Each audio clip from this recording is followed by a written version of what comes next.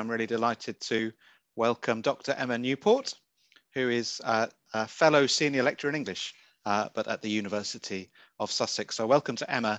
Emma's interests include 18th century attitudes to China in Britain and women's roles in the exchange of ideas and objects. And Emma has very recently returned from a physical conference, I think, in a series that she co-convenes titled Women, Money and Markets, 1600 to 1900. And Emma's currently working on an edited collection of essays of that name. And Dr. Newport's paper today is titled Substance, Sinology and Sonneteers, or Literature, Porcelain and Tea Cultures in the late 18th century. So I'll hand over to you, Emma. I'll just warn you that we'll give you a call about 20 minutes in, just as a sort of a time check, but really looking forward to what you have to say now.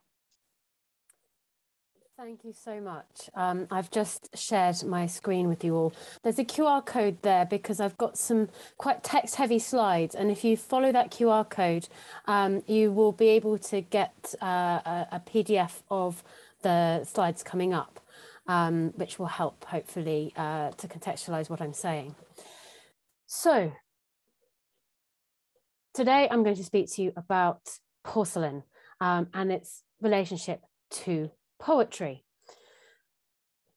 For me, porcelain represents high and low culture, is both art and object. Its malleability of shape and color during production, its portability and stability of shape once made, with its contradictory hardness and fragility, its potential for display and use, its combination of technological and artistic processes, all means that porcelain as a substance seems to function as a contradictory set of signs, able to carry multiple meanings in the way in which porcelain is made and finished, where it is from, where it ends up, and the context, whether of display or use, or both, into which it is placed. Porcelain as a substance is the vessel through which past meets present, art meets science, east meets west, word meets object, and lip meets cup. Tea drinking, the function that is perhaps most closely associated with porcelain in 18th century Britain, is quotidian and demotic, as well as elevated social ceremony. Porcelain is a vessel or portal, and in its portability, porcelain carries with it cultural associations in which its long 18th century collectors were fascinated. As a substance, porcelain pieces appeared to serve as fixed and tangible signs of China, each piece a metonym for the place, transported from its original context and inserted into a new one in European porcelain collections. Yet, as I will show, porcelain is an unstable sign, subject, for example, to reinscription. Collecting and displaying porcelain in the long 18th century was to form a chain of signification in which new meanings could be derived, leading to understanding through difference between each piece in its careful spacing in the arrangement. Lady Dorothea Banks, the collector about whom I'm talking today, deliberately sought a wide variety of ages and categories of porcelain, including sorts she considered defective, ugly, or fraudulent. Consequently, I argue that porcelain is always in a condition of Derridian difference. In his essay of the same name, the deliberate misspelling indicates the notion of deferral. In other words, the idea that words and signs can never completely summon what they mean, but can only be defined through recourse to additional words from which they differ. As such, meaning is always deferred or stalled through an endless chain of signifiers, as with pieces of porcelain in a collection, which will never be completed. A second meaning occurs in the idea of the difference produced by espacement, or spacing, or the force that differentiates elements from one another, and in so doing propagates binary oppositions and implied hierarchies that underpin meaning itself. Both senses of the word difference are important to reading the porcelain collection of the long 18th century. Kavanagh and Yonan have argued that a specific type of porcelain piece codes its signification. The teacup and teapot, for example, quote, does not function as a sign of good taste, but rather of a metamorphosis brought about by a magical process, one that takes the plain and useless and modifies them into something delightful and beautiful. In other words, it becomes a commodity, a fetish, an idol. Any suggestion then of porcelain's immutability, that it could be considered a fixed and stable sign, can be contested even when considering responses to porcelain from the long 18th century. We can turn, for example, to the Emperor Qianlong himself, who reigned from 1735 to 1796, and who highlighted the way in which, by adding to the decoration of a piece of porcelain, the poet upon porcelain is able to reinscribe the piece with a new or altered meaning by either retaining but adding to, or by completely covering the decoration that was there before. Qianlong was infused by the way in which the surviving ancient porcelain signified the presence and the talent and glory of his ancestors and of China's past. As Yu Pei-jin observes in Consummate Images, Emperor Qianlong's visions of the ideal kiln, the emperor added to porcelain that was thousands of years old his own poetic communications with his ancestors, reading the porcelain as a signifier of the past, but also as alterable by poetic additions in the present, resulting in porcelain pieces that signified both past and present in the same piece. For the emperor, the porcelain pieces that he had decorated with his poetry possessed a dialogic quality, a vessel between past and present, in conversation with the ghost of its makers and of his ancestors. Lady Dorothea Banks, wife of botanist Joseph, shared Qianlong's belief in porcelain communicating China's past achievements. But for Lady Banks, a piece of porcelain interplays between a past and present in which historic China might speak or not to modern European manufactories. As the Banks Dairy Book records in its many remarks upon the relationship between porcelain as art and porcelain as industry, it is clear that the ware is not the produce of Qin Ching, but of some manufactory which has either ceased to work or with which the Europeans have not any longer a communication. We can also see in the second quotation that we have the idea of the forms of vessels may be communicated to British manufacturers by engravings, but the pure white, the beautiful colours, and the semi-transparent brilliance of the glaze of Chinaware can only be studied from the originals themselves, which ladies best know how to arrange with taste and exhibit to advantage. In this way, collecting China reflects what Qiming Yang observes in the performance of Murphy's play, The Orphan of China from 1759. Quote, "There are two Chinas evoked, an ancient China of the play and a modern China of economic consequence, generating a set of affective responses that produces the conditions for theorizing as well as imagining the Western moral self."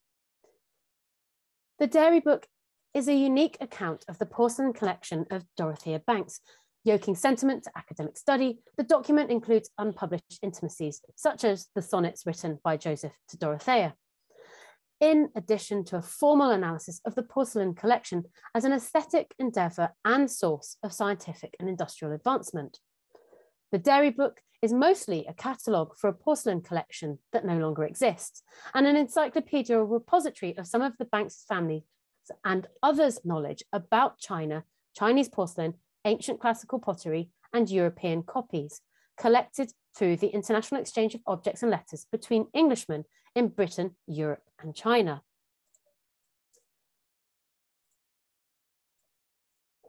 The act of porcelain collecting turns the Banks family towards the nature and construction of the Western economic self and contrasts Chinese historicity with Western desire for emulation of antiquity, but through progress and scientific advancement, and should that fail, through industrial espionage. All the while, porcelain is metonymically evoking the perfection of the substance and as a source of ambition, technologically and economically. In Lady Banks's record of her porcelain, dairy, and Stephen Weston's translation of a poem upon a teacup from her porcelain collection, we have an example of an early 19th century effort to recontextualize porcelain, to resolve the gaps and erasures caused by the series of dispersals, dislocations, and destabilizations in the Derridian sense that occur in the globalized production, trade, transportation, collection, use, and display of porcelain. ways of reading porcelain were complicated or obscured rather than clarified through the introduction of European knowledge of China, gleaned from letters sent by those living in Canton and from accounts by earlier missionaries, translated sometimes into 2 or 3 European languages before reaching English, embellished, of course, with the creative interpretation of their translators. Every long 18th century study of porcelain in England is not just unavoidably, but is in fact deliberately a creative, critical one. So my paper today will consider the linguist Stephen Weston's A Specimen of Picturesque Poetry in Chinese. I promised sonneteers, but I confess that that was more for the sibilance than its accuracy, although I suggest that efforts in translation of Chinese poetry upon porcelain into English do evoke the sonnet in its unity of form and its single emotional and situational affect. To Stephen Weston then. He was a noted linguist who is perhaps most famous for attempting to translate the Greek portion of the Rosetta Stone. He was also an enthusiast for what he called Oriental languages, which included Chinese. Weston was a family friend as well as a scholar working for Dorothea Banks, and Dorothea Banks is someone who both Arlene Lees and I have demonstrated in previous publications was a far more astute and dedicated student of porcelain than the declaration by Joseph Banks that she was a little old China mad. Now, sadly, we have lost Lady Banks's porcelain dairy and its myriad contents, but I imagine that it might have looked something like the picture on the screen right now. And the famous China Mad letter to David Lance, the superintendent of the East India Company's Canton factory, when read in full, states, quote, "At Lady Banks's desire, I enclose to you the paper you will receive with this. She is a little old China mad, but she wishes to mix as much reason with her madness as possible." And so on her behalf, Banks asked a series of questions about Chinese porcelain's provenance, use, production, all in order to facilitate Lady Banks's deepening understanding of her porcelain collection.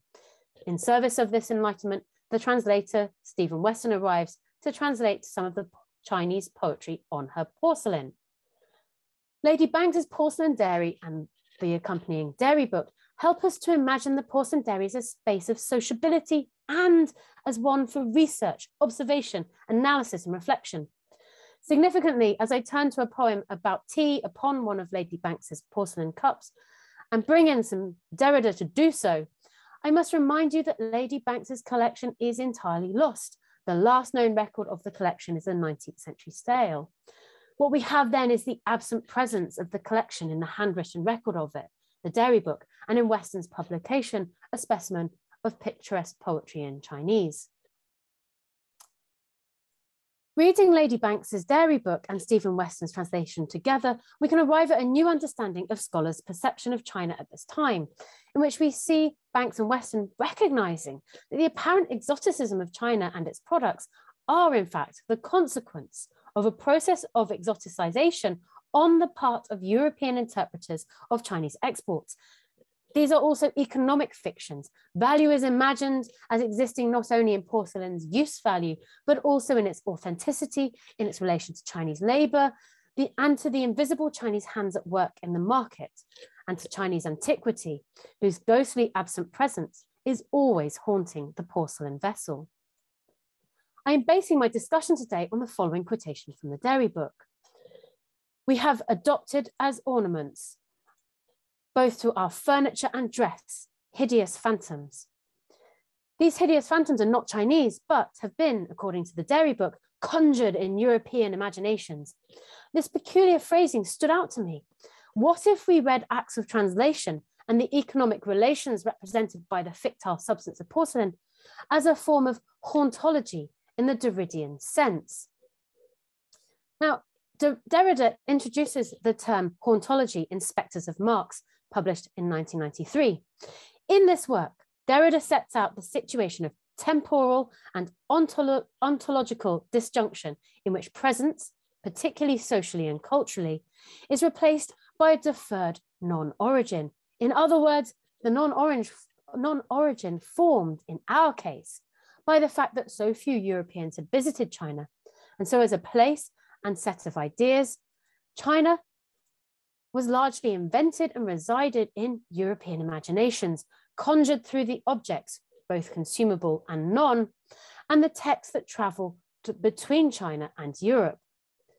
As Friedrich Jameson notes in his response to Derrida's Spectres of Marx in his essay entitled Marx's Purloined Letter, quote, Derrida's work begins by turning on the implied ontology of Hamlet's cry, the time is out of joint, and the structure of the act of conjuring as such, calling forth, allaying, conspiring, now set the stage for what follows. And Porcelain is always out of joint with time, conjuring the past and elsewhere, haunting European mantelpieces and porcelain dairies. Madness and reason, a Hamlet-like concern, and which Lady Banks is keen to mix together, brings us neatly back to Derrida's hauntology in Spectres of Marx. The homophone ontology works far better in the French, and thus immediately points to the destabilizing effects of translation as signs are pulled further apart in their more unlike sounds. And in fact, Derrida discusses the very problem of translation and the ghosts and fantasies it produces in his opening remarks upon the challenge of translating Marx from German. Derrida admits that, quote, one effaces the semantics or the lexicon of the spectre, as translations often do, with values deemed to be more or less equivalent, phantasmagorical, hallucinatory, fantastic, imaginary, and so on. Now, in its simplest terms, ontology seeks the classification and explanation of entities. It is about the object of inquiry, or what you set out to examine. And this brings us to the classifications that we find in the Dairy Book. The 10th appendix of Lady Banks's Dairy Book attempts to classify and name the different types of porcelain within it, and that she has attempted to introduce a general kind of classification into her dairy and has succeeded beyond her expectation. But how far it may be useful to others is a matter of doubt. No collectress can possess more than a very few sorts of the multitude sent forth. Every collection, therefore, will have pieces distinct and distinguishable from all others. Add to that anomalies, shards, forgeries, as well as those pieces in opposition to Lady Banks's taste, all were held in the collection. Retention of irregularity within the collection acted as a major method of constructing authenticity through a process of comparison. As the Dairy Book notes, all attempts at such an arrangement is hopeless a task as to enumerate the stars visible in Herschel's telescope or to count the grains of sand scattered on the shores of the sea. In relation to the professed impossibility of categorization, a colliding reading of substance, shape, shine, color, and sound must be undertaken in conjunction with the deciphering of the mark, haunted always by the unseen hands or hands of the maker and the author. Questionable authenticity and practices in fraudulence and fakery concerned Dorothea greatly. But to Weston. In his opening to Fragments of Oriental Literature, written at the same time as he was working on Banks's Porcelain, Weston describes his proposed methodology for the amateur translator of Chinese, which first captures the struggle to derive meaning from Chinese texts and the multiplicity of meanings that can emerge in the espace between the marks. As he says, the Chinese tongue is to a European who has never been in China more a language to be acquired by the eye than the ear. And then he talks about metaphorically forcing a way through the hedge of aloes and prickly pears with which the language is fenced. Even here, the spiky aloes and prickly pears, we can think of Derrida's Spectres of Marx and his introduction of the spiky inquiète pour épique, the fretful porpentine, in his use of Hamlet throughout the volume, pointing to the impossibility of translating Shakespeare's word porpentine into French, as well as pointing to the invention and slips that occur in doing so. In Weston's discussion of Banks's cup in A Specimen, we first have a transcription of what Weston calls Chinese marks into English words, reading from top to bottom, right to left in vertical lines. Weston translates each of these characters headed English, retaining approximately the same shape as the characters in the following manner on the subsequent page, as you can see on the slide. But then he goes on to create a new version of the poem, in which the word order and the character's meaning is transformed into an English poem into something approximating a half-finished sonnet, not having quite concluded the octave or arrived yet at the volta. Weston's anglicized poem evokes European versions of Chinaware, creating tropic and orientalized scenes, and his poem departs significantly from the original emphasis of the Chinese poem, which focuses upon the thingness of the thing. The Chinese poem refers to the cup, the timing of tea drinking, the ritualistic patterns with which it was associated. By comparison, Weston's anglicized version gives us a narrator and an unknown figure to whom the poem is addressed in the second person, you. Who are these apparitions?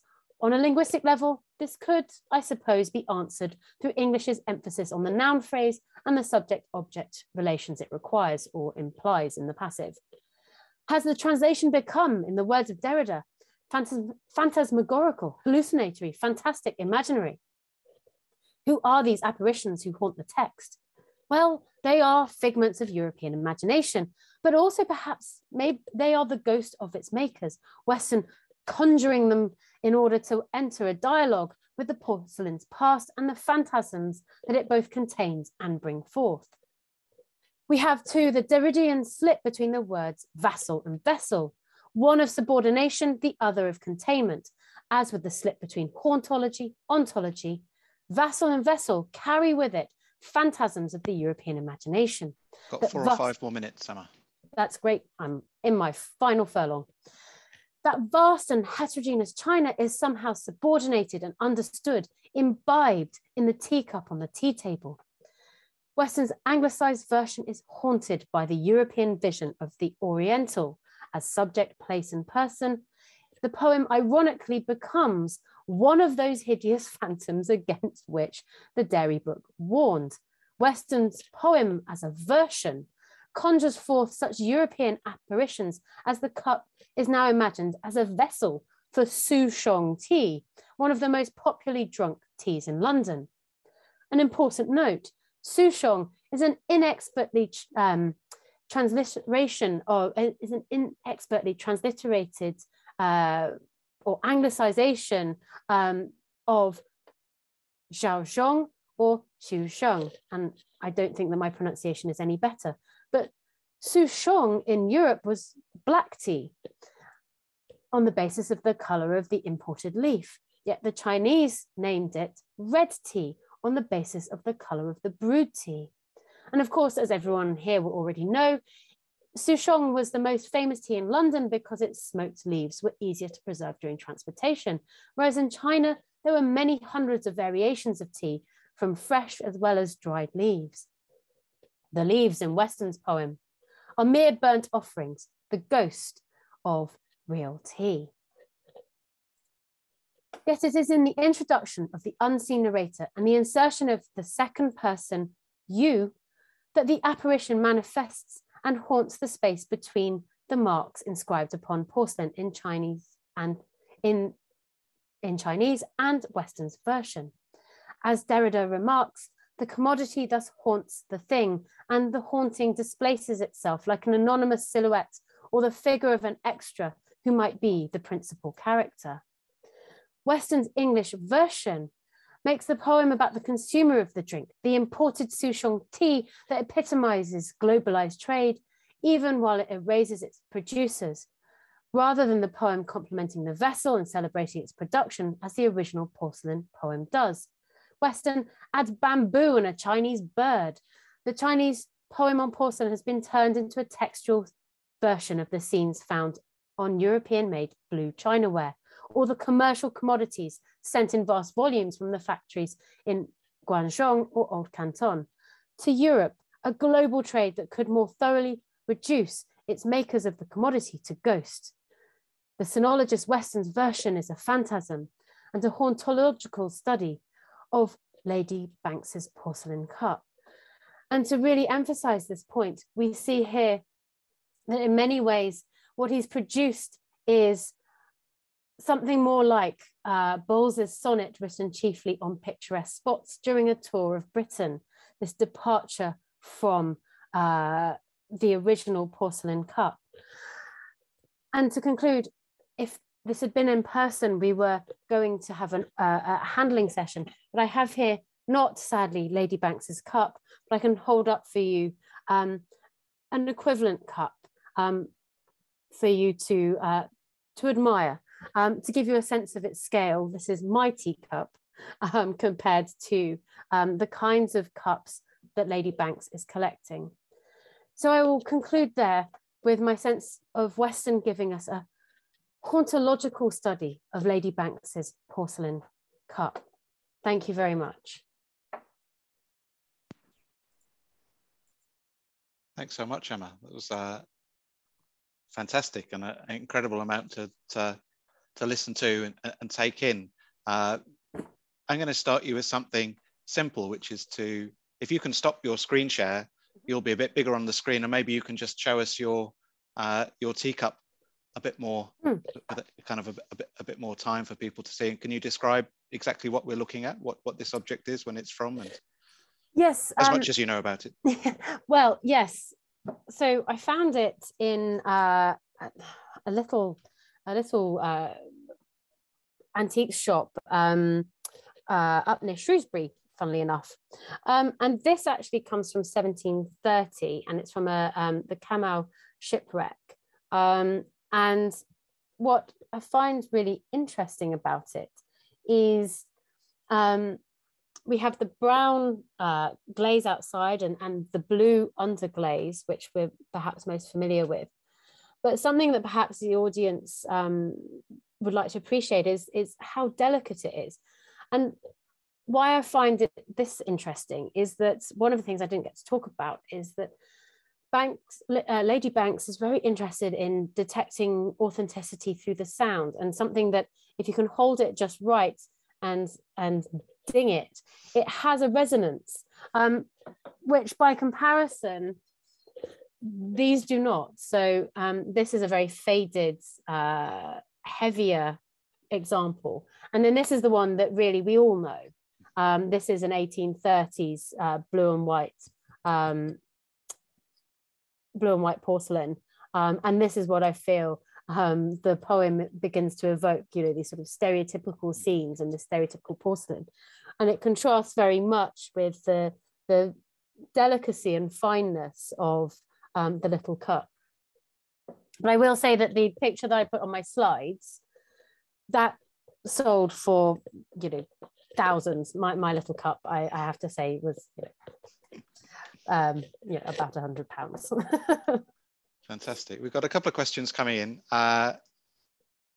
First of all, a fairly practical but important archival question about Lady Banks's collection. Gina asks whether the sale catalogue exists, whether it gives any clues such as descriptions, I suppose values, manuscript editions, anything like that might help you to trace items in this collection. Yes, so if you go through the Natchball papers and indeed the sales around the Natchball estate, you can pick up bits of porcelain, but the problem was it wasn't sold in one complete collection. There is one sale where you can capture a fair number of pieces in the mid-19th century.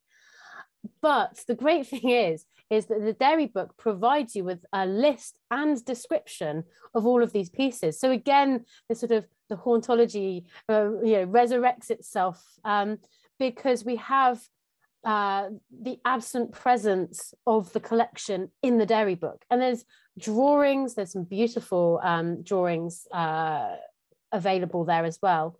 And there we get some comparisons as well. So you have the Idol of Nineveh in its various iterations being drawn alongside each other. And so you get a sense of the way in which the physical collection was being presented next to each other to construct these senses of difference in order to become more expert. But an interesting point is that, and this is why it's so Derridian and wonderful, and I know I'm very Sussex for caring about Derrida, but it's great. What's really interesting is that this book isn't really a book. It's sort of a bunch of leaves put together, and some of it's bound and some of it's not. But what happens is the more information they acquire, the more they realize they do not know. And there's a sense of almost becoming despairing of the project, because every piece of information they find out just merely uncovers more to know, more to understand. And it's sort of a sense of a growing anxiety and a sense of this project as a failure in some ways. I am going to use the other questions in our Q&A box, but on that note, I was interested in the relationship between, if I'm not being entirely stupid, this is Joseph Banks's wife, right? Yes. Is there some kind of parodic or emulatory or, you know, admiring relationship between her typology or taxonomy of porcelain and her cataloguing of porcelain on the one hand, and Banks's natural historical interest and attention to botanical taxonomies in particular in his own work? Well, I mean, this is the interesting thing, because it's handwritten. So most of it has been written in the very neat hands of Banks's assistant, William Cartlake. And then you get the hand of Joseph Banks in there as well. So there's very much a sense of this being a collaboration. I think that the temptation is to go, well, this is Banks's hands all over it. But by bringing in the evidence of the letters, and he's very clearly communicating and gathering this information on her behalf, answering questions that she has raised. And throughout, there's a celebration of the role of ladies in providing manufacturers and the study of porcelain with a new way of understanding and looking at the porcelain. So the difficulty is trying to fully detect Dorothea Banks's hand in there, and Arlene Lees and I have both sort of approached this text at similar times with different outcomes. But I think read together, and I've linked them both in the Padlet. I do recommend reading Arlene's paper as well. I think it really helps. But yes, this is a collaborative project. But when you begin with a picture of her favorite cow, and it's called Phil Pale, and you do think, oh, is this going to be a parodic? No, it's very warm, it's very affectionate, and it is this celebration of their 27th anniversary. And in that sense, it's also a wonderful record of their relationship. Great, thank you. I'm going to read a slightly longer comment from my colleague Markman at Queen Mary. Thanks, Emma, that was excellent. Porcelain is a really generative example for your analysis. This is not really a question, but an invitation to respond, for which many apologies. But what I was wondering about is 18th century European porcelain. Did Banks collect porcelain from European factories such as Meissen or Bow, again, just down the road from me? And if so, did she display it alongside her China wares? Is European porcelain ontologically haunted in your sense by China as a deferred non-origin? I hope you're reading this as well as listening to it. I'm also interested, you can probably use the Q&A box too. I'm also interested in European porcelain, which imitates Chinese forms, chinoiserie, and Chinese porcelain that adopts European design, export wares. Are such ways of transculturation interesting to your analysis at all? So, you know, you can take one of those or all of those. Thank you so much, Marvin, and thank you for your question.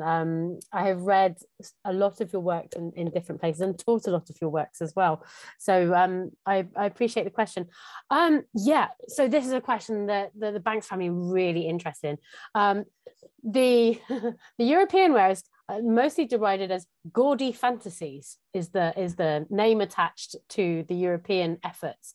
And in fact, a big part of the Dairy book is about saying, actually, these older, duller, simpler, but authentically Chinese ones are the ones that we should care about. They might not be as gaudy and sparkly and colourful, but this is real porcelain, and this is real history being conveyed, and these sort of new facsimiles are only to be considered as a way to demonstrate through that comparison, through that difference, you know, that you can expose.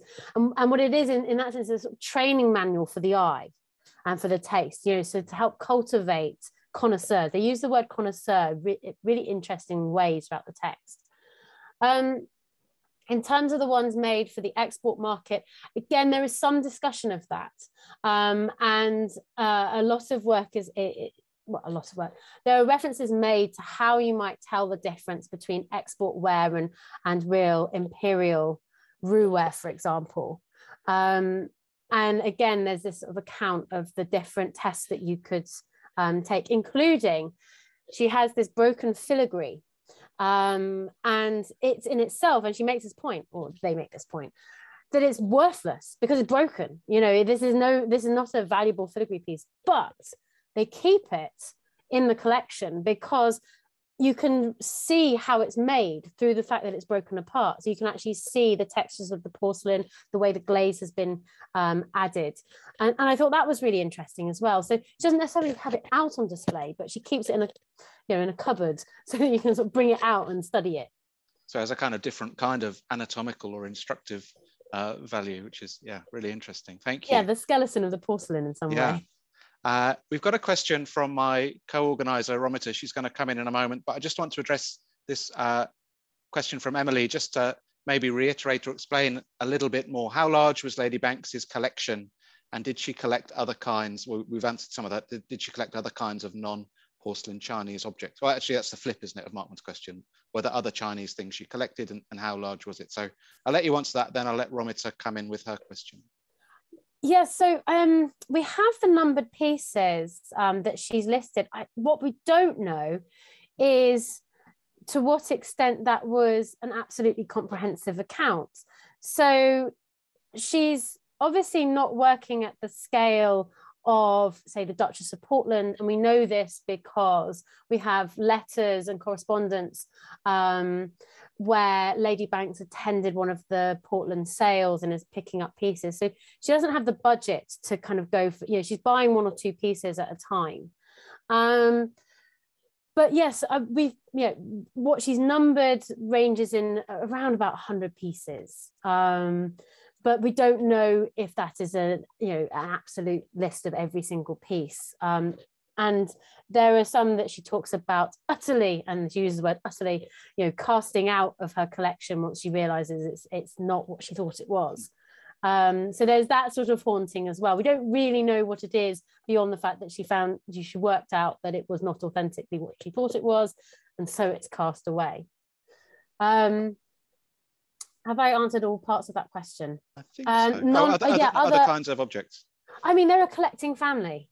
Sophia Banks, the sister, you know, she's I mean, possibly a modern day hoarder, you know, that's how we might see her collecting habits, and vastly outnumbers Dorothea Banks's collection. Yeah, I mean, she's interested in a Chinese taste. She's definitely interested in decorating her place, and there's a comment that Banks makes that, you know, she doesn't care for the fashion because she carries on decorating the Chinese taste when it's, you know, no longer the fashionable thing to do. So, but again, although in the Natural papers you can get some records of this and through the Banks archives, but mostly they're, you know, a lot of Banks archives are in Australia, for example, knowing exactly what it looked like and how much of it there was, not sure. Great. We are now low on time. There are a couple more questions in the Q&A box that maybe, Emma, you can answer by text during the break or the video. Sure. But Rosetta, I'm going to let you have, we've got about 2 minutes before our next video. So I'm sure you'll have an excellent question that Emma won't be able to answer in 2 minutes, but we'll give it a go. No, Emma, I really enjoyed your presentation. This is not a question, it's a comment. I was super excited when you talked about hauntings because I had a whole section in my paper about the lost animals of the jungle that show up on paper as ghosts. So I wanted to sort of pull an observation about materiality. I wanted to pull back to the materiality of the porcelain because you just talked about broken pieces. And one of the things that immediately came to mind were the imperfections of porcelain as well, right? These chips and breaks that we tend to discard sometimes, right? But those are also the imprints of human hands long gone. So in many ways, they're actually playing to this idea of haunting as well. They're part of the continuum, right, of haunting, the idea that others have touched, others have used, others have engaged, and those bodies are no longer with us, but the imprints remain, right? So I just wanted to throw that in, toss that into the mix a little bit, toss that into the teacup. Yeah. Yeah, absolutely. I was listening to your paper and you know, I was making notes around also the transference of the animal into the imagination. I thought sort of the opposites, but the same kind of ideas of kind of constructing through the imagination. Yeah, and so really interesting to me that you picked up on hauntings in that way. Absolutely, and this is something I think the Derry book again makes some reference to, and interesting how it ties in with Qianlong's own view of kind of this sort of sense of who's owned this and held it and used it, so whose lips have touched the cup, and creating that sense of these ghosts of owners and makers past in that way. Yeah, absolutely. Great, thank you, Romita, for your comments, and Emma, thank you again for a really fabulous paper and very full and genial answers, and for bringing your teacups as well to show us. It was excellent, and I wish we could have passed them round. And I wish also you could hear us clapping. I don't think we've got reactions, but you can imagine us all clapping to thank you.